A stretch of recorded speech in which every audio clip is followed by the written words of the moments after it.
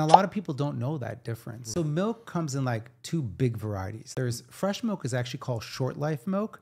And then there's long life milk, which lasts 6 to 10 months. And the difference between that is actually the pasteurization. So short life milk is what you call it fresh, but that's what you see in the chiller.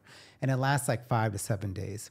And what they do with short life milk is, and this, I'll give you a little quick milk 101. They heat up the milk, they cool it down, and then it goes into a plastic container that light can go through and that's not airtight.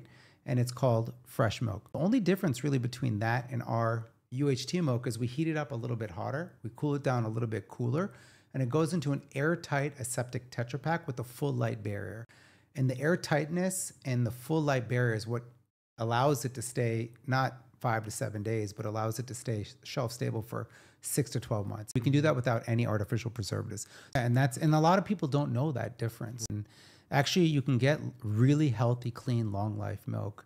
And that was something that I learned when I was doing a lot of my research.